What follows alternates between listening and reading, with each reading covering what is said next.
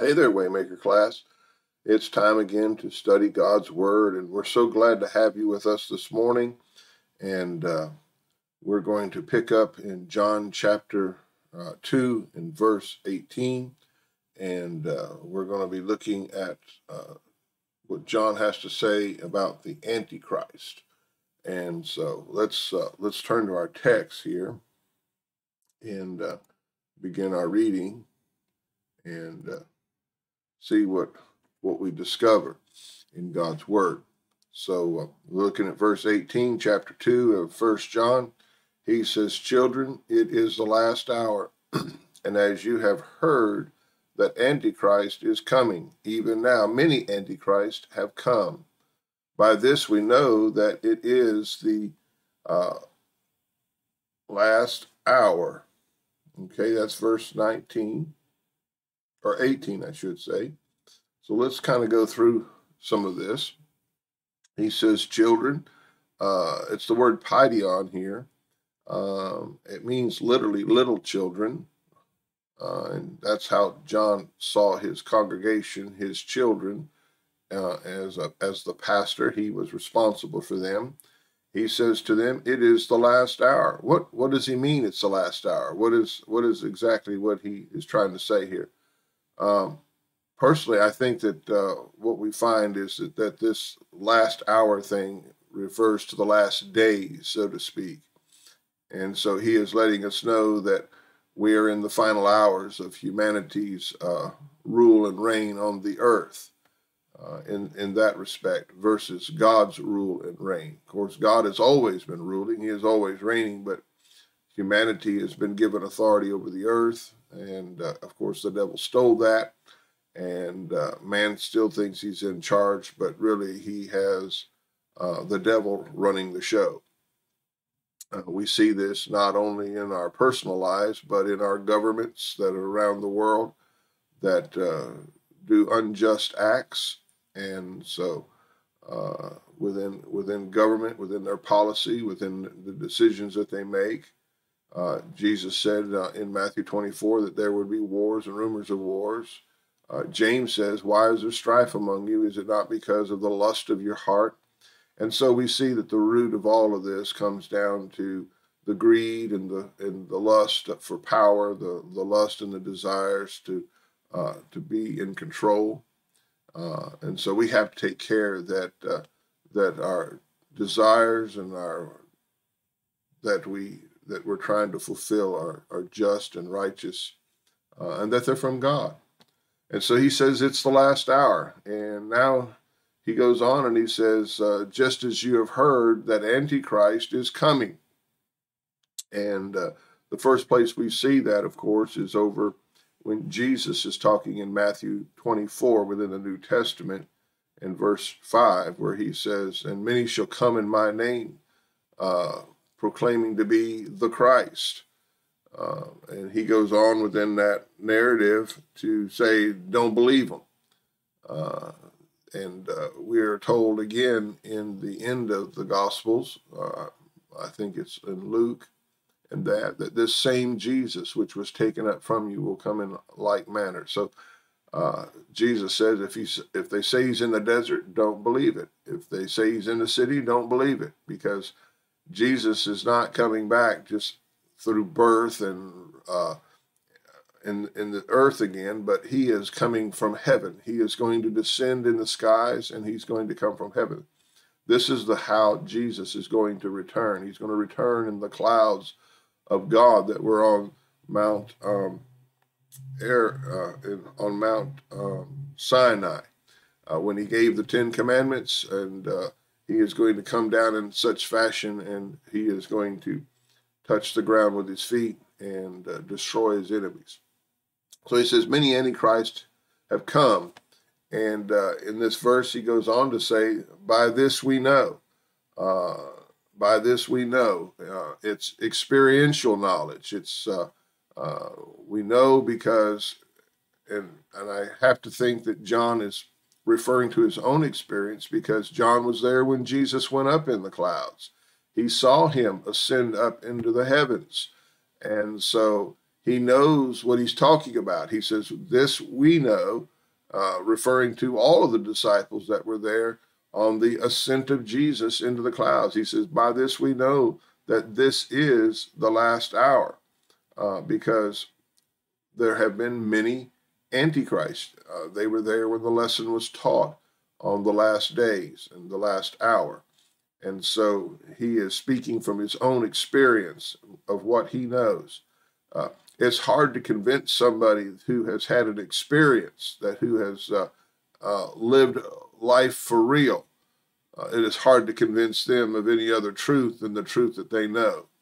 And so when you have experienced the presence and the power of Jesus in your life, as you walked with him for 3.5 years, and you saw him crucified, you saw him buried, you saw him raised from the dead, and then you spent 40 days and you saw miraculous God wonders, and then you saw him ascend up into the clouds. It's hard to change that experience, which the disciples had. We also have the testimony of their own lives, how that they went out and they preached the gospel. And every one of these gentlemen died a horrible death because of the gospel, because they believed, and because they knew the truth. And that's why he can say, by this we know. We know because of our own experiential knowledge. We experience Jesus in our lives. And friends, it is important that we experience Jesus in our lives. And he goes on, he says, because of this experience, we know that this is the last hour. Jesus told them that part of the signs of his return would be that there would be many antichrists. And there have been many antichrists. Even today, there are many antichrists in the world that even claim to be Jesus. I mean, friends, it doesn't take long to do a Google search, and you'll find many, many antichrists today. Let's continue. Verse 19. They went out from us. So I want to pause there for a second, because we need to think about what he is saying. They went out from us. And so many of these current antichrists today claim to be Christians at one time. They claimed that they had come to the knowledge of Jesus Christ. But now we find the truth out. He says, it's interesting how he comes to manifest. He comes to that word manifest. He says, they went out from us, but they did not belong to us, or they were not part of us in that sense. For if they had been, they would have remained with us. That word remain there in the Greek is a perfect tense, which means that they would have stayed with us, and the results of Christianity would always be in their lives. He says, however, they went from us that they might be manifested, is what the Greek says, but so that they might be manifested, literally is the Greek. We read here in this Christian translation, however, they went out so that they might be made clear that none of them belong to us. The Greek literally says, but so that they might be manifest that they were not all a part of us in that sense. And so the word manifest, and so the manifestation is that they manifested the works of the devil in their life. They begin to proclaim to be the Christ and to do the Christ work when they are actually not Christ at all. Now, we need to keep clear that in our minds and in our hearts that we are supposed to be like Jesus. In fact, the word Christian actually means little Christ. It has that connotation, little Christ. It's a diminutive.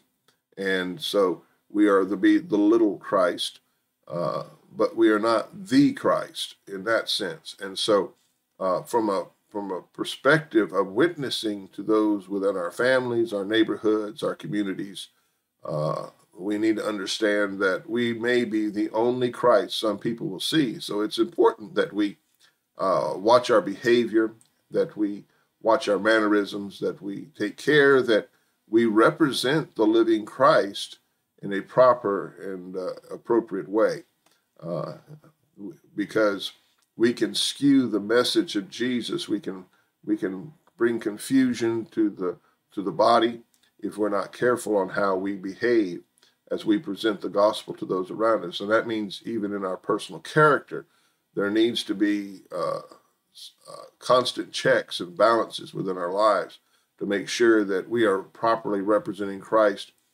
publicly and privately. So we need to be careful to do that, because if we're not, we're going to manifest that we're really not of Christ at all, and that we are really doing the works of the devil. And that's just as easy to do. There are many people in the church who proclaim to be Christians. They say they are, but instead they're sowing division. They're telling lies. They're doing many of the works of the devil. They're going around trying to see if they can get to the top of the pile or not and be the most important person in the church. They're looking for fame. They're looking for riches. They're looking for glory. They're looking for power. They're looking for all the things that will make them feel better about themselves. Well, friends, this was not the work of Jesus. In fact, when Jesus drew a crowd and they wanted to make him king, what's he do? He hides himself. He escapes. He refuses to be that individual that assumes authority. He is always speaking truth and not lies. And so he goes about, as we're told in the book of Acts, he went about doing good, destroying the works of the devil, not promoting them. And so we need to take care that we don't promote the works of the devil, and that we behave in such a manner that we manifest Christ and not to manifest the works of the devil. Let's go to verse 20 here. Verse 20, but you have an anointing from the Holy One, and all of you know the truth. All right, this is going to be another interesting. You have an anointing from the Holy One. We need to remember that Jesus told his disciples, he said, I will not leave you as orphans.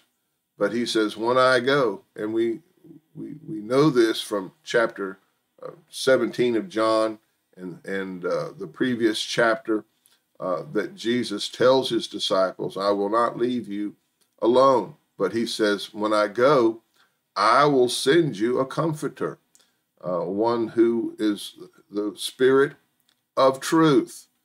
That's why John can say, you have the anointing of the Holy One. We need to remember that God is one, whether it's the Father, the Son, or the Holy Spirit, they are one. We are told in the Old Testament, in the book of Deuteronomy, it says, hear, O Israel, the Lord our God is one. And the Hebrew word there is ahad. It means one. It's the same word used when we look over into the creation of man, and it says, and the Lord God created the woman and the man, and they were one flesh, ahad again. And so we understand that a group can be one. They are one in species. The human race is one in species, ahad.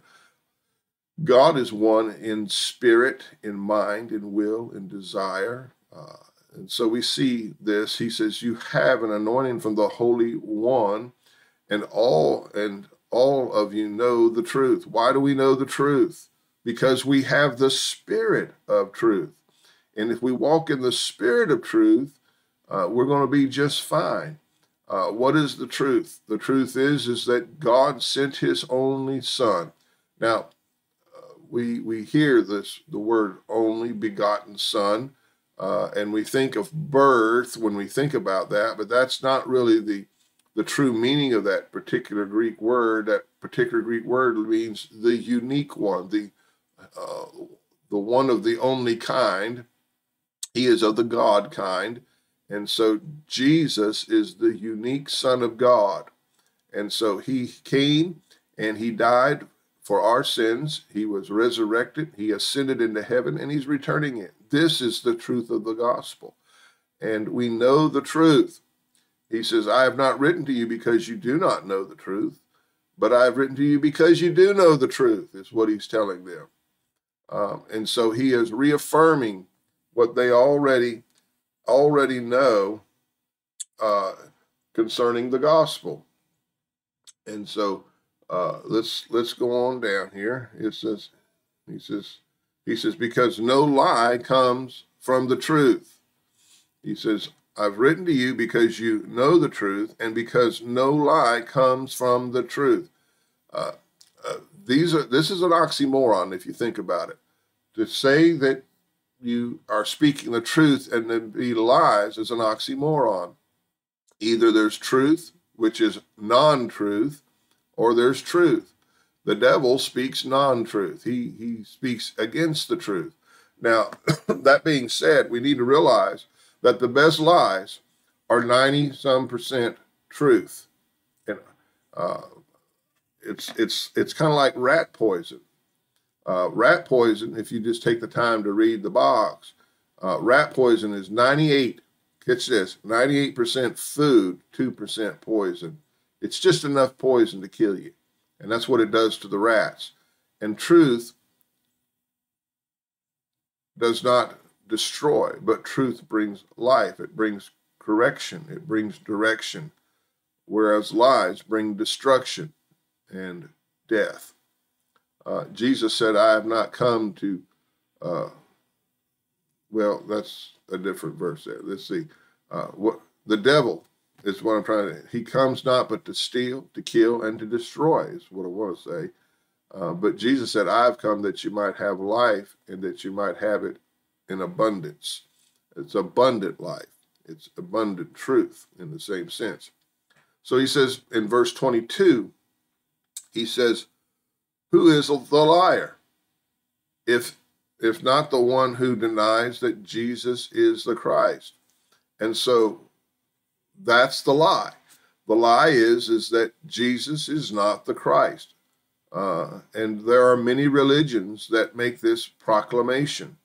Judaism does not proclaim Jesus to be the Christ. In fact, they deny him. They go out of their way to deny him. Islam is the same way. They deny that he was the Christ, and so on. And so we need to understand that within the Abraham religions, the only one that proclaims that Jesus is the Son of God and the Christ is Christianity. Let's go on down. It says this one is the Antichrist. And so those who deny, they are of the spirit of the Antichrist. And so we know that John is saying in the beginning, we know that it's the last hours because the Antichrist, many Antichrists are being revealed. What were some of the other signs in Matthew 24? There will be wars and rumors of wars. Well, it's this very accusation that brings those wars and famines and pestilence. And so he says this one is the Antichrist, the one who denies the Father and the Son. We're told very clearly here that if you deny Jesus, you've denied the Father. If you've denied the Son, you've denied at the Father. So verse 23, he says, no one who denies the Son has the Father. Jesus made it very clear that the only way, and I know people get upset about this. They talk about how Christianity is so exclusive, and it is. I agree, it is exclusive. Unless you know Jesus Christ, you cannot know the Father. Jesus said, if you've seen me, you've seen the Father. Why? Because Jesus is exactly like his Father. And that shouldn't be a hard concept for us to grab if we understand. He who confesses the Son has the Father as well. And so if we have accepted Jesus, we've accepted God the Father into our lives. And because of that, we can petition the Lord for the needs of our lives.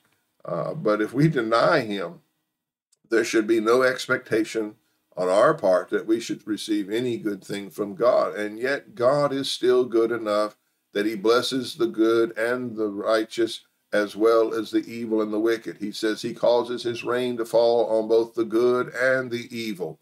What a gracious God.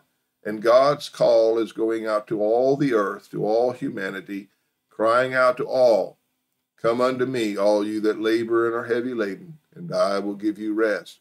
Jesus desires to save all, but not all know Christ, and thus they do not know the Father. Well, friends, that's our lesson for today, and we just pray that the Lord will be with you today, and that he will bless you, and that he'll cause his face to shine upon you, and that he'll grant you peace in the name of the Father, the Son, and the Holy Spirit. And until next time, God bless you, and I encourage you, walk in the grace of the Lord Jesus Christ. Until next time, bye-bye.